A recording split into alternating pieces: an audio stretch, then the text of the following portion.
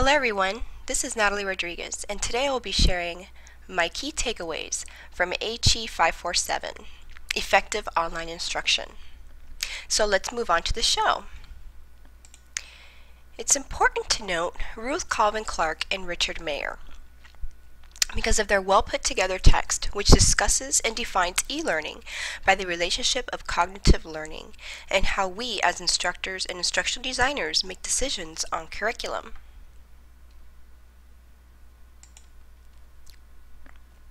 There are 5 most commonly used content types in e-learning, which are used to teach specific learning content to the use of graphics.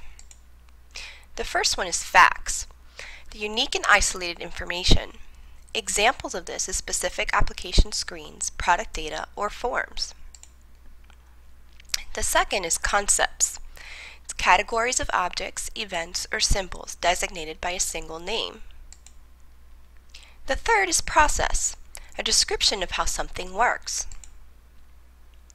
The fourth is procedure, a series of steps resulting in a completion of a task.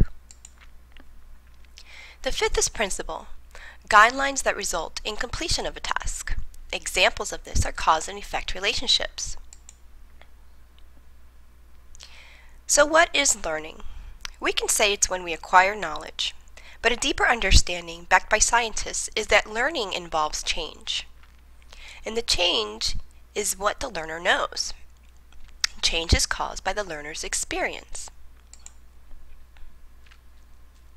Learning involves strengthening correct responses and weakening incorrect responses. Learning is making sense of presented material by attending to relevant information, mentally organizing it, and connecting it with prior knowledge. Learning is adding new information to your memory. Cognitive processing. This is where we get into capacity for learning. Extraneous processing. That does not support instructional objectives and is created by poor instructional layout. This is caused by too much extraneous text and pictures. Essential processing. This is aimed at mentally representing core material, and it is created by the complexity. It's mainly relevant material. Now, generative processing. This is aimed at deeper understanding and is created by motivating the learner to make sense of the material. This is done by organizing and integrating. This is where we want to head to. Now, what is instruction? So this is where all those cognitive processes must be manipulated in a way that fosters learning.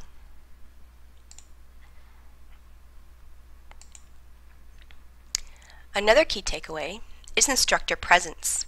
Now, this is a biggie. Research has shown how being active in the course has a significant effect on student learning. The universal design principle. The definition of this principle is providing content in multiple ways which is engaging and motivates all learners. The personalization principle. And this is a really important concept for online. There are psychological advantages. And you should provide a friendly atmosphere for students. You can use avatars, just as this one is. And social cues. Whenever you can, try to use you, your, we, or I when speaking with students. Conversational tone. This is another biggie for online students. You want to provide a friendly human voice. And apply pedagogical agents, just like this little instructor that I inserted here. And he's saying, check it out. Just by adding these little tidbits in your instruction allows the human side to come out, and that way you close the gap between the distance of online learning. Cognitive psychology. Humans process through 2 channels, the auditory, which is phonetic, and your visual channels. So here we can see a nice representation of how we process multimedia presentations. Through spoken words or pictures, we either use our ears or our eyes, and we either process it through phonetic or visual processing into our working memory. Working memory. This is a student's ability to retain information while performing concurrent processing. This is critical to the acquisition of increasingly more complex knowledge and skills. Results. This is what I've gained from this course. I have learned that online learners need motivation,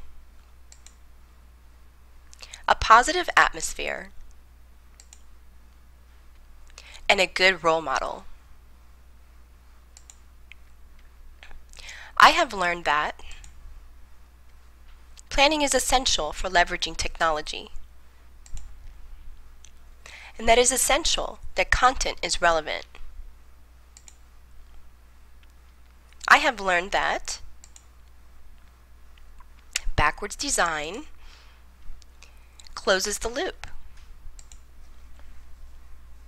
I have learned that experts are always willing to share. So take advantage and be the best instructor, designer, course developer I can be. I have blossomed with a wealth of opportunities. I hope you have too in this course. Thank you for watching.